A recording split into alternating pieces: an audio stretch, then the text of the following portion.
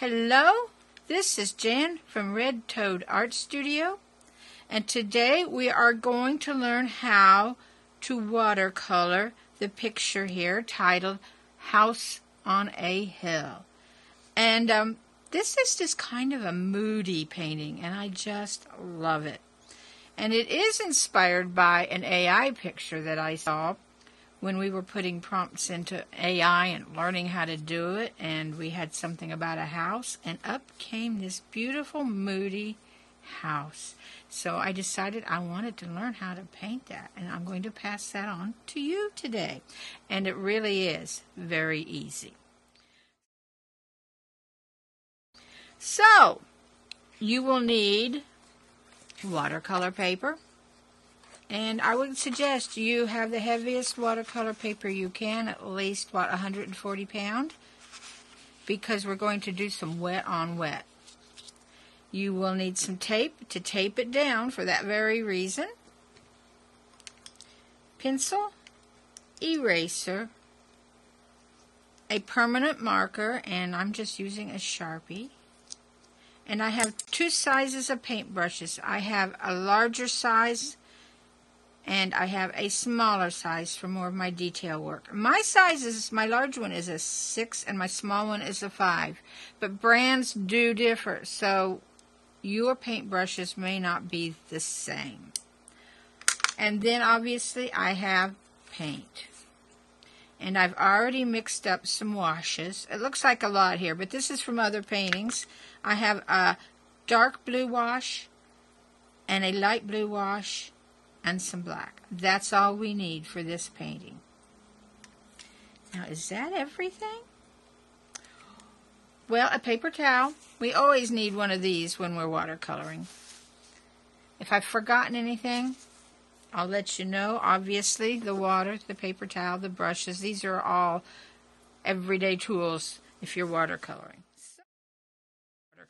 So let's get started. The first thing we need to do is draw a little bit of an outline for our house. Now, when you do watercolor, you want to put your pencil lines in very light. So I'm going to show you how to draw this on a scratch piece of paper where I can draw dark. In fact, I'll draw with my marker so you can really see it. Towards the center of the paper, up just a little bit, you want to draw your house. And here's the simple way to do it. Just think of the house as a rectangle. So you have the side of the house. And this side is going to go down a little farther, and the bushes and clouds are going to cover up part way. And here's the other side of the house, just not as far down. Now, kind of eyeball here where the middle of that peak would be for your roof. Draw down like this, and here at these corners, right here, come in. This shows how the roof is going back. Now, in some of my pictures, I had a chimney here, and others I had it here. In fact, I can show you some of the differences. In one of the first ones, we had the chimney in the center. And an aerial. You know, what old house doesn't have an old TV aerial on it? And then old posts here where a gate went down the hillside. In my last one, I had the chimney on the side, which is more normal for how a house would be built. So you can decide. You can have that chimney anywhere you want it. So come in here and place a chimney. And then on top of that chimney, I like to do like 3 little lines and go back across. Just like that. Over here, let's put an old TV aerial. So a line just crooked, and it's about to fall off. 2 lines crossing, and then a couple lines on this, and you will have your TV aerial. Now, right here in the peak, you can either do a square window or a circular window. I have done both. In this one, I did a full-size square window, and I like that. In this one, I added a little circular attic window, which I like even better. So you can play with this any way you want in your details. But let's go ahead, put a little circle up here in the attic. Now, you're doing this with your pencil in very light lines. Remember that. Later, you will go over it with ink. Then we need to do 2 sets of windows, upstairs windows. Okay. These do not have to be exact. It's amazing how your mind fills in all the details. We're not going to put the panes in. We just paint those in later. Let's do some first story windows, but now we want the bushes that are going to be painted in to come up over these windows. There we go. Now, go ahead and draw in your railings for your your steps and things that went here. Now, I don't have enough room on this paper to do more. You just put as many as you want in. And then I think the only thing I usually put in are a couple birds in the sky. And again, that is totally up to you if you want birds. So that's what you need to do with your pencil on your watercolor sheet, just lightly. And that's all the drawing we need to do. So let's go back and put that on our watercolor sheet. All right, so very lightly, about this part of our paper, I'm going to start drawing the house. Can you see that? Probably not real well. I'm going to go a little darker than I should, just so you can see it. I'm going to sketch in the house. And you could do different things to this house. It is your house on your hill. We're going to put the peak of the roof. Our little lines here where the roof goes back. I'm going to put my chimney right here.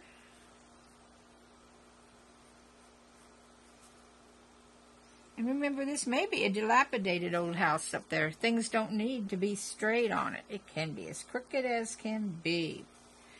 I'm going to get my little round window here. My little round attic window. And upstairs windows. Remember to do these as light as you can. And still be able to see what you're doing. But I want you to see what I'm doing too. I think you can probably see this enough. Downstairs windows. And we're just going to do them part way. You might need to fill that in a little bit later. There we go. I'm going to put my porch railings. I'm going to come down a little on that line. My porch railing out here. You imagine the little walkway and steps that lead up to this house on this hill. And you know, every one of these can be a little different. They don't have to all be alike. Do this several times. I'm going to do a little fallen piece there. Couple birds up here.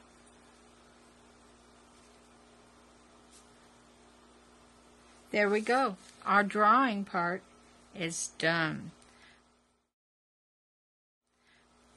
Now our next step is to tape this down because we're going to do wet on wet watercolor. And this will get really wet.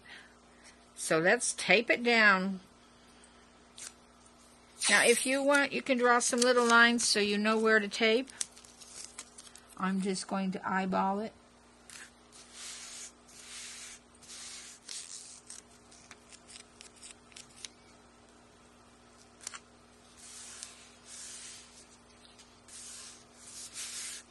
All right, we're all taped and ready to go. Now, one of the frustrating things about watercolor is the fact that you have to let things dry between layers and wait for it to dry.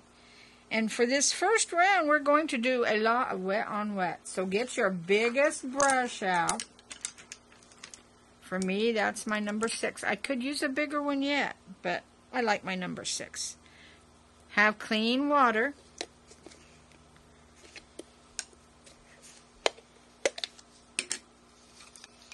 Now we want to get our whole page wet. Just slosh it on there and be sure you get all of the page wet, that you're not missing big areas. And we do want this to soak into our paper just a little bit. We don't want it to dry. We don't want it to dry, but we want it to be wet, but we don't want puddles. Excuse the funny sound here. I keep running into my camera holder. And just work your way down here and get all of this wet. And in fact, I like to go over it one more time. Be sure I get it wet. This is what makes the soft, puffy clouds and foliage, is having the wet water on your paper.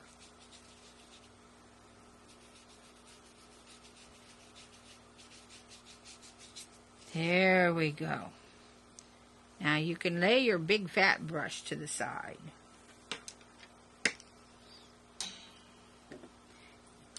Get your smaller brush and get your paint washes right close here. And the first thing we're going to do is go into this light blue and start dabbing it in to the top left corner there. And let the paint do its thing. That's what gives it so much interest, is what the paint does. We want a little paint in the corners here. We want to leave this center area fairly light so that the house shows up. And now we want to mound the paint up here under the house and come down. Now, unfortunately, this is going to have to dry. And since it's wet on wet, you may have to let this dry even overnight. Now, with the beauty of technology, I'll be right back with you as soon as this dries. But this is, I think, some of the frustrating parts of watercolor, is letting it dry. Now, this is the problem with wet on wet. I'm getting puddles, and I don't want puddles. So get your paper towel and dab some of this extra paint up with your paintbrush, because we don't want puddles.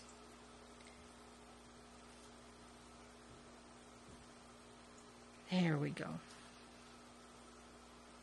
Now I want to encourage a little bit of drippage down, or what will look like drippage. And with this light colored paint, it won't show much, but it will add a little bit of atmosphere to get some, like it's been raining that day. In a way, it can be kind of a sad, lost kind of picture. Are you looking at your old home that was up on the hill and now it's abandoned and neglected? Now, while it's still wet, come in now to your darker paint. Add a little bit up in the corner. We don't want to add a lot of it, but enough to give some differences in color. It's a rainy day after all. And there'll be clouds. Now I have a very, well, you know, I think I'll let that dark color stay there and let it dry. It will give it some interesting contrast. Now we're going to, right through one of these, we're going to give a nice, let the paint, see how that paint's almost making bushy textures already?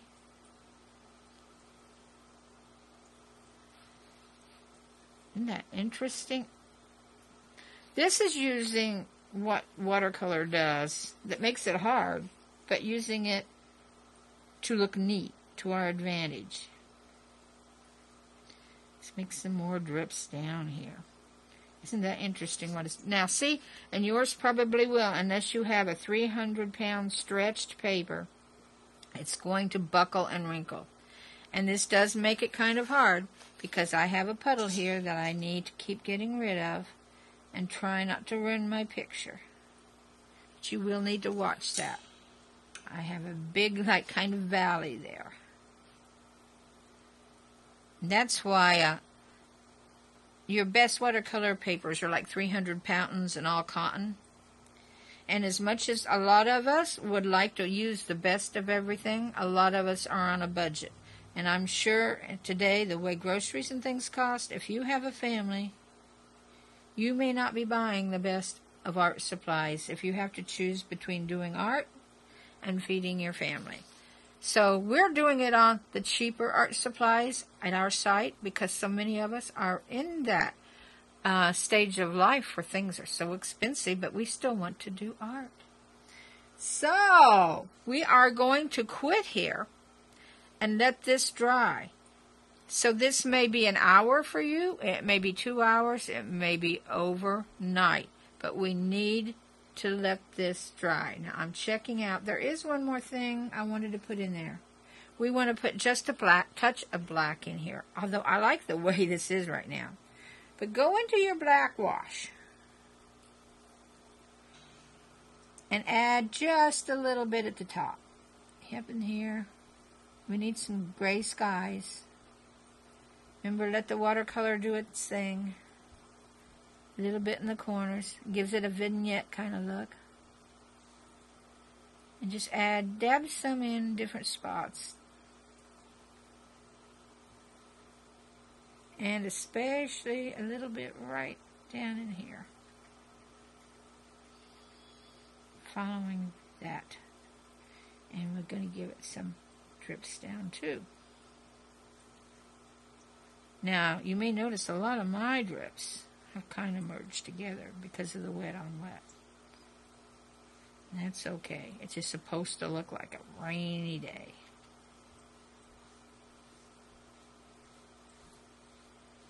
Now, you may have noticed your first wash is probably starting to dry a little bit, except where it buckles, and that's where it's going to take a while. I want to be sure.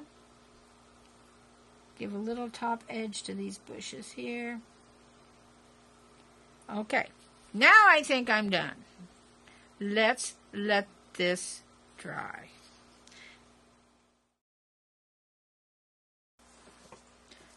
Okay, we are all dry now. And you may wonder how you can tell if it's dry enough. Well, if you have paper like mine, we had mountains and valleys. And it stayed that way for quite a while. But when it gets dry, it will flatten out. So unless it has flattened out, if it still has ridges and mountains, it probably isn't dry enough for this next step. This next step, you will use your permanent marker to outline the house and the birds. So, let's get going. You will want to outline and do some shadow work on the house. So carefully follow your lines. If your pen doesn't want to work, it could be because it's still a little damp and you just can't feel it. So be sure it's nice and dry.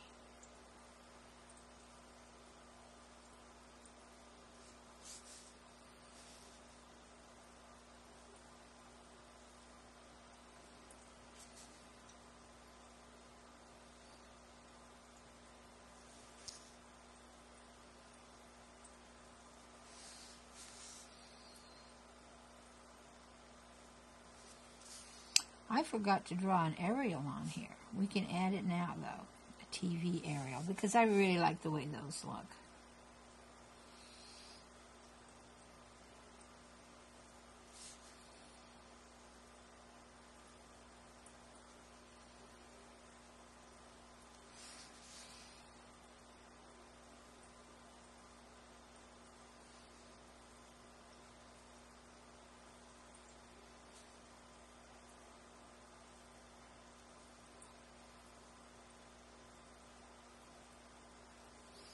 Let's add that aerial out here.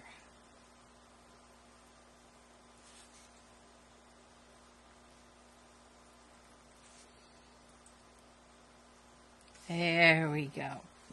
Now, the windows. I do these a little different. I don't draw around the window frame that we have in pencil. I just blacken in the panes with black because we don't want this outlined too strongly. And when we come along and add a little bit of shadow paint, it will be enough. So just go in and darken the window panes.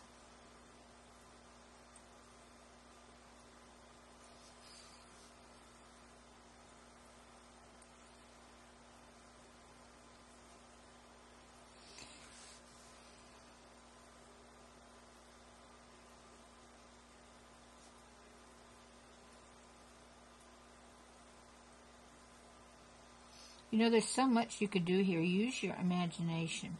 It just dawned on me it'd be neat to have an old electric pole with lines coming into the house.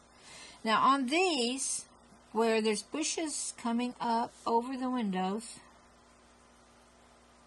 just partially fill them in.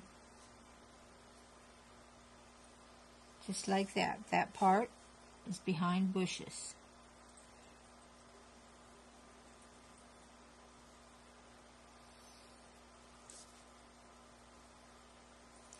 All right, and on this circular one, if you do a circular one, you'll have to do it like a pie cut in 4 pieces. Just tiny little spots here for the window panes.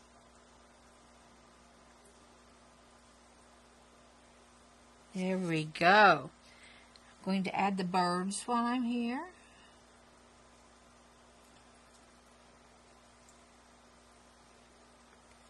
And now our railing.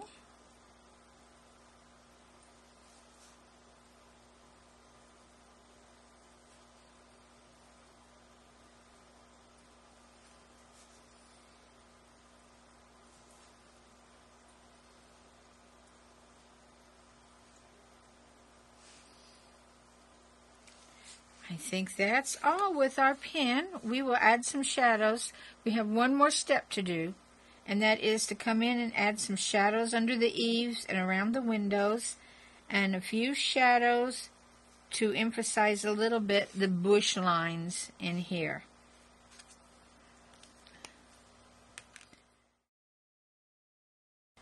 So, you'll want your paint and your smaller brush. Use your paint wash that you've been using before. And go into that light blue and let's add some shadow under the eaves of the house and along the sides just to give it some definition.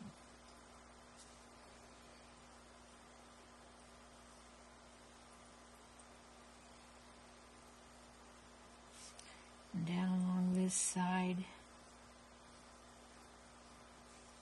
And now, underneath each window, let's give it a little shadow line. Of course, we can't get underneath here. And maybe on one of the sides, add some shadow.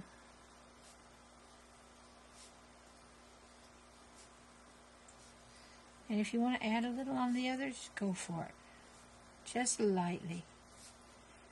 And let's do a little bit of tiny little blue lines to show that it's a wooden house. Okay, now up here where the bushes are coming up, we need to make that a little stronger. Very bushy little lines there, kind of showing where the bushes are, just to set them apart. And let's do some other little lines. And look at this right here. Let's add some grassy texture to it. Add a little bit of grass coming up here. Yeah. Whatever you feel like you want on this.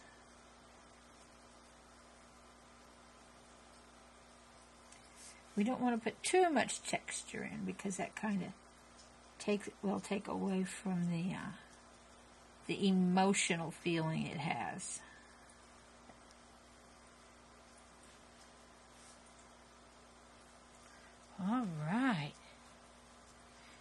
I want to add just a little bit more dark blue here, so we can get a little bit of a bush line and some textures down through here.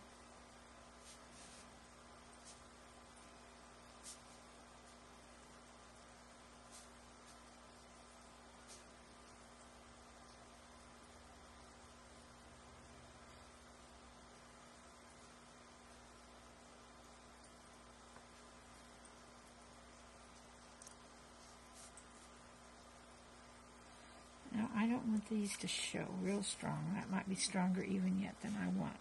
It's hard to know till it dries. It's about enough, though. We don't want too much. Now, one thing that is kind of bothering me is this empty spot here. And I may bring another gray streak down there.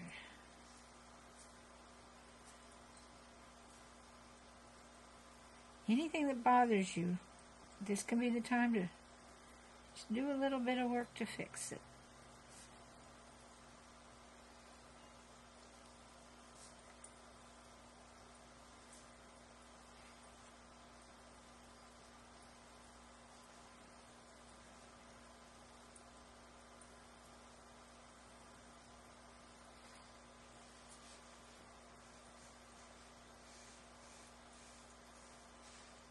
All right, I think we are done. I think if I do too much more, it may be that one thing too many. It's so easy to do that, and you can't take it back. Alrighty, I think we're going to quit there and let that dry. Now, try different things. I tried one of these in yellows and oranges and browns, and I did not like it at all. So, just a few minutes ago, actually, since I didn't like it, I decided to play with it. And I added more marks. Let's see if we can get this here. And actually, now that I added marks in the grass and stuff, I actually like it now. It's different. And, I mean, I'm not sure what style you'd say that is, but the mark making kind of changed it and made it really neat. So, you know, go in and try these in different colors. What would purples and grays look like, or purples and greens, and just try all kinds, and then try different houses and different ways of making your drips and your background. Now, this will not look finished until it's totally dry. I'm not too wild about the way some of this still looks, but it should soften up as it dries. I'm going to go ahead, though, and take the tape off. Remember, when you take tape off, to pull away from your picture. And don't leave it on any longer than you absolutely need to. Now, a day, even if you have to keep this till the next day, it's not too bad. But if you leave this tape on for days, which I have done, it gets hard to take off. And it may tear your paper. Now, before I get any farther, I don't like how strong this is, you know, and it's time for me to fix it before I'm done. I'm going to take a wet brush, and I'm going to soften this a little bit. Get that to blend in a little more with my picture, and then dab it off. And look how I'm lightening that up. I'm going to like that a lot better, I think. So if you don't like something, you might as well go ahead and try to fix it, because once you don't like it, you're probably not going to change your mind. So sometimes fixing something will be just the thing that it needed. Like my yellow picture. I really like that now. Okay, now I should wait to take the tape off. But since I was already doing it, and I do have a terrible tendency to look at a picture and think, oh, I should do this. Or the next day you may want to add something to it. That helped it, but I still kind of put too much there. But you know, I can always paint another one, and this will give you the steps. Let me show you a few of these, how every one of them came out different. Here's one. Just a little bit different. Now, I liked the way this came down there. Another one. We had a lot more dark in there.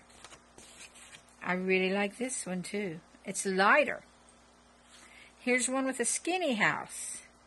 And then here is my yellow one. Just try all kinds of things and practice, practice, practice.